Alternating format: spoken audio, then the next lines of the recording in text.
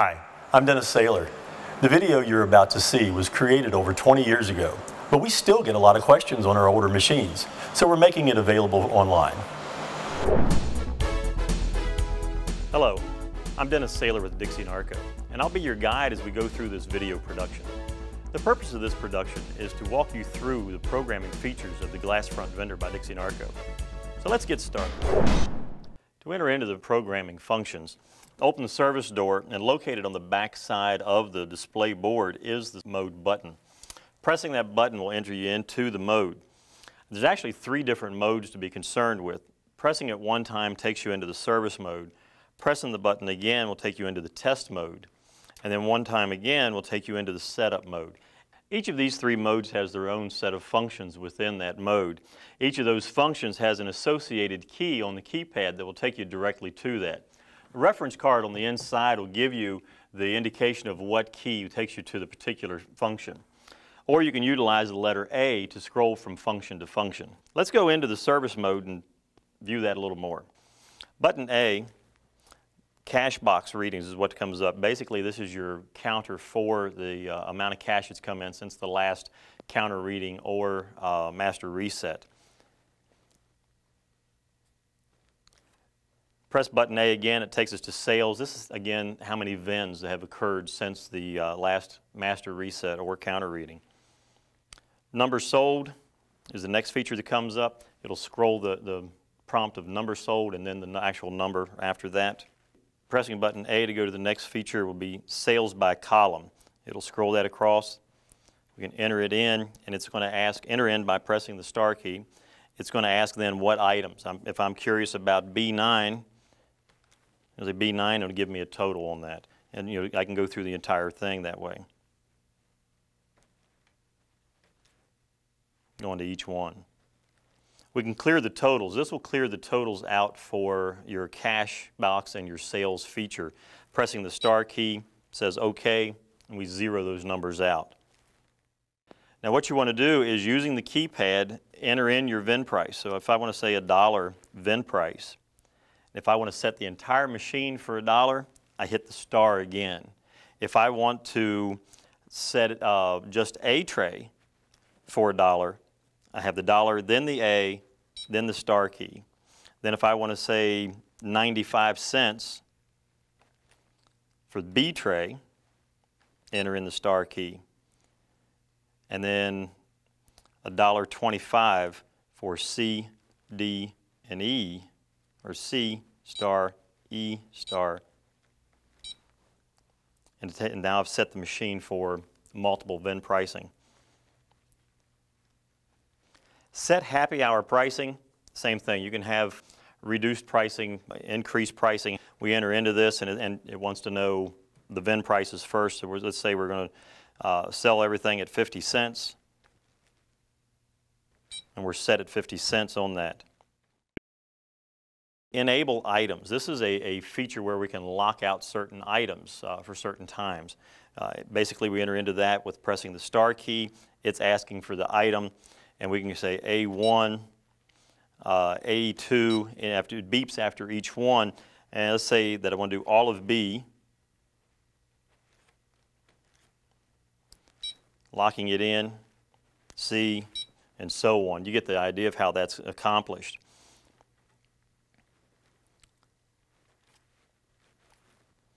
So what I've done is I've put a time limit or a locking these features, these certain selections out on this feature. Pressing button A, the next feature is escrow, and you'll notice there's an N out beside of that. Escrow N means no. Basically it's saying I don't want to escrow the dollar bill, I want to stack it on every insertion of the dollar bill. We can change that by pressing the star. It just toggles between the yes and the no. Force VIN.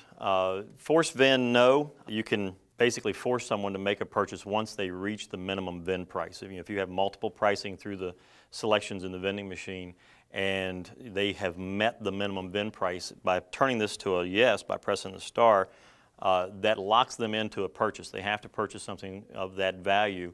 They can't get their money back. Up until they reach that point, they can hit the reject button and get their cash back. But once they reach the minimum vend price, they're locked in if that is on a Y instead of an N. Display temperature. Now, if the vending machine has a temperature sensor equipped, going into this mode will allow you to display the temperature along with a scrolling message that goes across. Some of the vending machines have the temperature sensor, some of the machines do not. Set cool down mode. This allows you to basically put the machine on a timer feature that when loading the machine up initially with warm product, you don't necessarily want to be able to have them purchasing warm product. So you can go in and initiate a set cool down function. Enter into that by pressing the star key, and it's going to ask for the item. If I want to set the entire vending machine, basically I have three different functions. I can set the entire vending machine on cooldown by pressing the star key, and that initiates the cooldown for the entire machine. Or I can press an individual tray. If I just loaded new product on one tray, I could lock that one tray out and keep anyone from purchasing until it cools down. Or I can go to the individual selections if there was just one or two selections that I wanted to do by pressing those selections on the keypad. But for video's sake, we'll just do the entire vending machine. Pressing the star key, it said OK momentarily and it went back to item. At this point, I can hit the clear key and I'm out of it. Now what I've done is initiate as a 240-minute time frame that will lock purchasing out for the entire vending machine until it has time to cool down the product. Now the next feature is test vends. We can enter in and now it's going to ask for an item. If I want to fire A1, I press A1. If I want to do E9, I just press E9 and it fires whichever one I press on the keypad. And then the last feature in this service mode is your clear errors. Any errors that were on the machine, we can go in and clear them, and it says OK, and it takes me back to the service mode prompt. So that'll conclude everything in the service mode feature. Let's go take a look now. We'll press the service mode button one more time and go into the test mode. Button A will take us into the first one, and it'll say list errors. It says no error. Had there been a fault, it would list the errors. Now these errors are listed in the service manual that we provide with the vending machine. The next feature by pressing button A is a self-test. What it does is it fires all 45 of these gates in succession very rapidly and comes up and says errors and lists the 9. The reason it's saying errors 9 at the end of that is because if you notice the keypad goes to F, we only have 5 trays instead of 6, so it's looking for those 9 solenoids that would be associated with a tray F if the machine were set up for that. So if you're working with this configuration of 5 trays, it's going to give you that errors 9 every time. We can initiate a display test next by pressing the letter A, pressing the star key, and it will light up all the center figures in the display on each of the 8 characters. We can do a keypad test next, enter into it, and it's just going to respond to whatever key I press, and it's just going to scroll them across the front as I enter in each of the numbers, ending with the clear, and it takes me back to the test mode. This next function is auto sequence. Now by initiating that, it'll start firing some of the gates, so we'll go ahead and do that.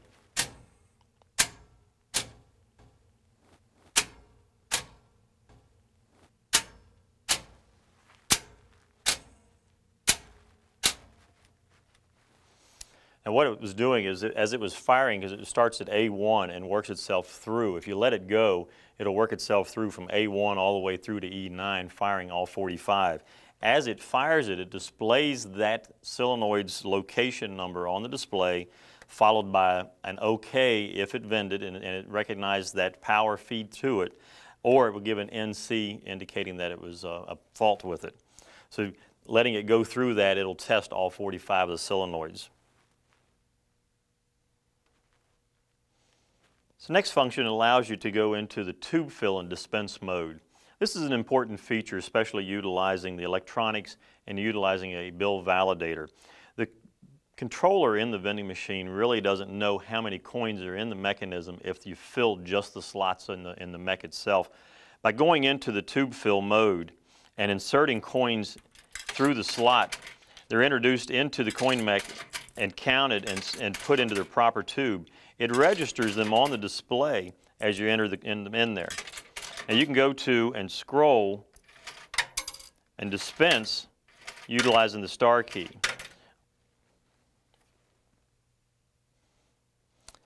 Enable daylight savings time is the next feature that comes up.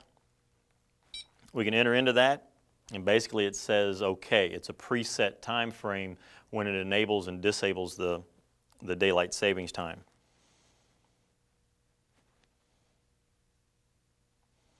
The set not available mode, we can cancel that, or we can turn it on, basically by changing it from a Y for yes and N for no. The next function, pressing button A, will take us to the set credit timer. What this allows the service technician to do is to change it from a 5-minute time limit to an indefinite time limit. The cancel N will give you a 5-minute time limit. Toggling to the Y will give you an indefinite time limit. What that does is allows the consumer to set up a credit and give them an indefinite amount of time as far as what selection they want to press without fear of losing the credit. If it was on cancel N, it would have been a 5-minute time limit and then would have eaten that credit. The next function is your door open. It will list how many times the door has been open since the last master reset or clear totals. If that's the service door, that's triggered by the service switch that's on the door switch that's located in the cabinet in the service area. Every time that switch breaks, it will count how many times the door has been open and then list them if there's up to 5 times, the last 5 times. From door open, we scroll to the next feature, which is power outages. If there have been any power outages, it would list those as well, giving the last 5 times, and it would list the dates and times that the power outages occurred. The test health guard, if the machine is equipped with a health guard for vending dairy products, you can go in and test this feature. This is not a standard feature in the normal vending machine. It'll just be in machines that are handling the dairy products.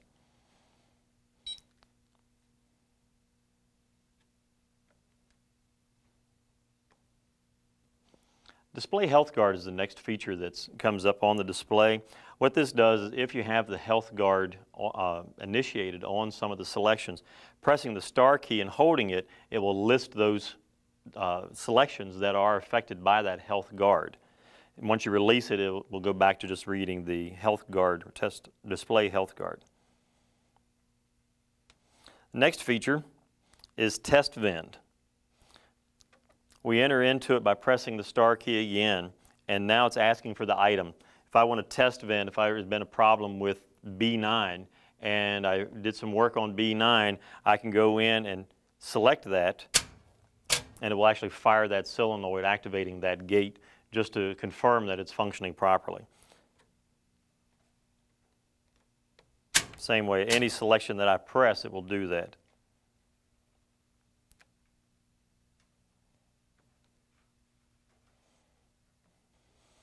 Clear errors is the next prompt that comes up by pressing the A key. What this does is after you've gone in, you've listed the errors, you've checked it out, you've fixed all the problems that were there, if there were any.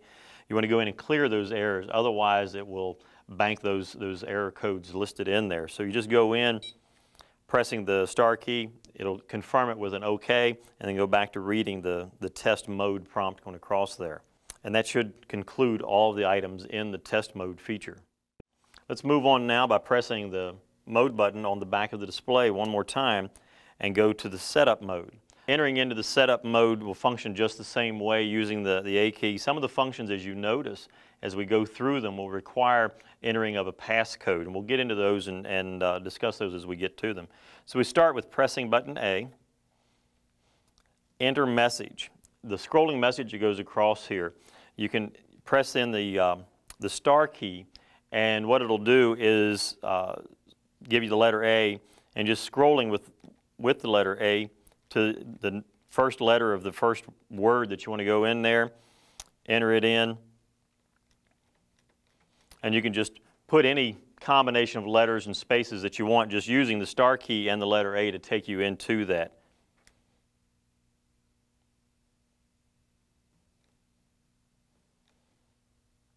The next feature is clear message. If the existing message that's in there, actually you would want to go into this first, clear that out and start over from a zero clear message prompt. Then go back into the set message and enter in the message that you would want to do. But to clear the message that's in there, press the star key and it clears that scrolling message that goes across in the normal mode, clears it out of there.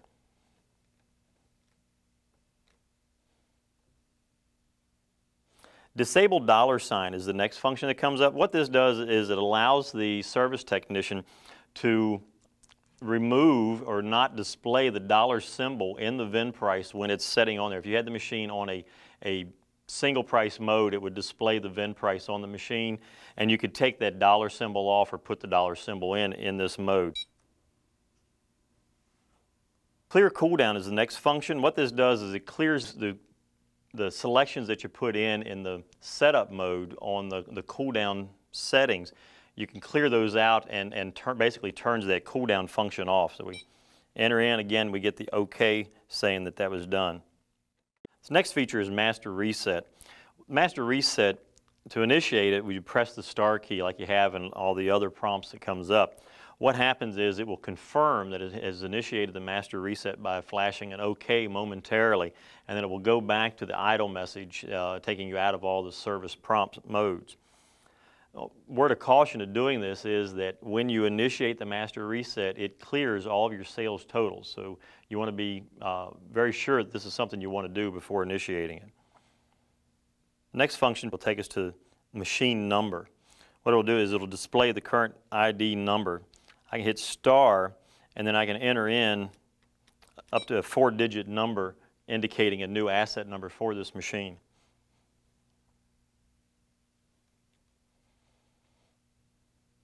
The next feature is set happy hour. Enter into it, and I ask for a start time, and it wants to know the hour. So we're going to say at 5 o'clock in the evening, which is going to be 1700 hours. Then the minutes, we're going to leave it 0, is the start time. And the end time, it wants hours, so we're going to do 1730. And it wants to know what days. And we can scroll through to the days, changing it from a yes or a no with the letter A, and using the star key to go to the days that we want. So we're going to take it to, say, Friday, change it to a yes, and get out of it. So we did the happy hour time at Friday at 5 o'clock till 5:30.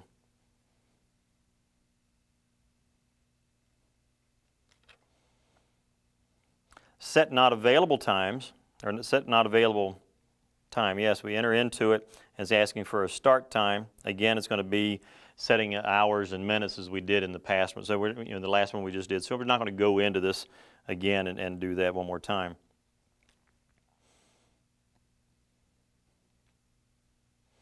Winter mode. Now, winter mode, what this does is by initiating this, changing this,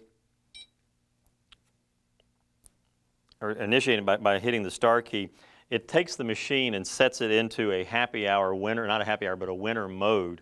The winter being at any random time based on the VINs, how many number of VINs you install here, it will vend a free drink, and it's not an item-specific drink. It's at random, all 45 of them, any one of those could be the free one that it vends.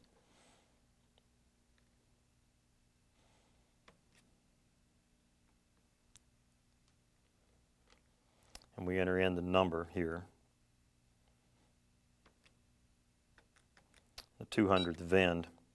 It will give away a free drink. Date and time allows you to set the current date and time of the vending machine so that when you're activating these timing features, it has a starting point. Enter into this, and it's going to ask for the month. I can change the month to read using the keypads, the numbers on the keypad. Let's just say 12th month. Then the date of 01. The year of 01 is already set, and you can change that to 02 or 12 or any other number that you want, but we'll put it back at 01.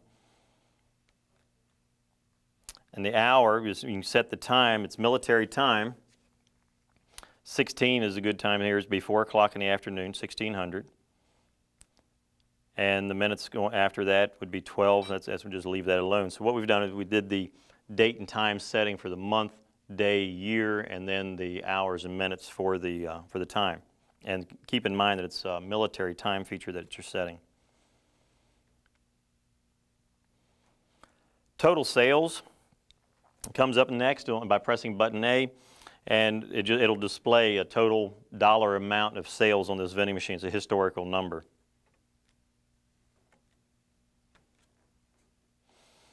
The next feature is enable the health guard. And this is where you go in and enable the items that you want to do it. So let's say we were doing dairy items on all of C. So we'll just say C star, and it's enabled on C. And that was the only thing we wanted to do it on. So at that point in time, we're out of that mode, and it's going to be guarding. You're looking for the health guard on those items. If the temperature were to raise above the set limit for a safe dairy product consumption, it would disable those items during that time frame.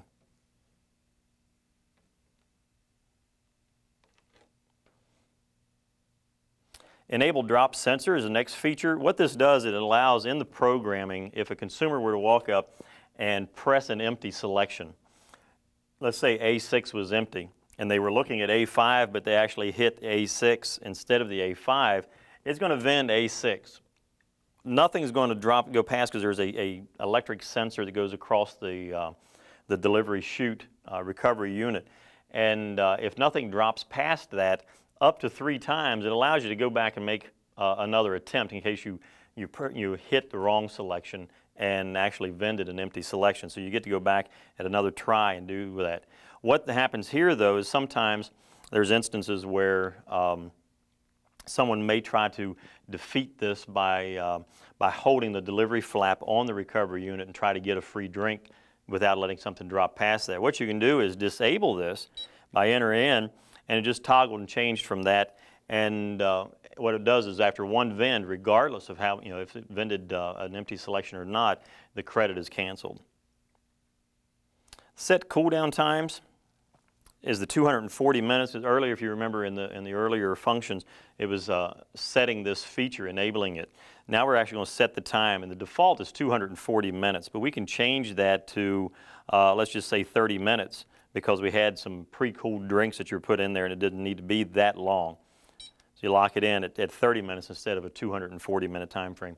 And the 240 is the maximum. It's also the default, but you can change that to any time frame up to 240 minutes.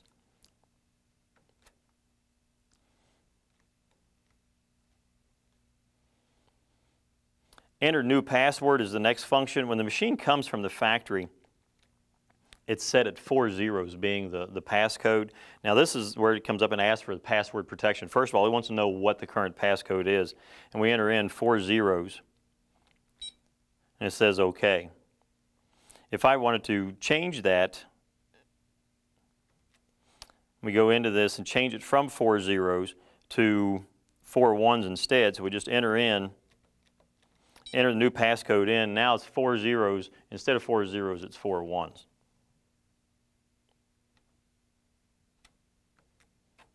And that takes us through to the end of that function as well. So that concludes all of the different test modes, setup modes, and service mode functions. I trust you found this video useful. Be sure to check out the rest of our videos in the link in this video's description.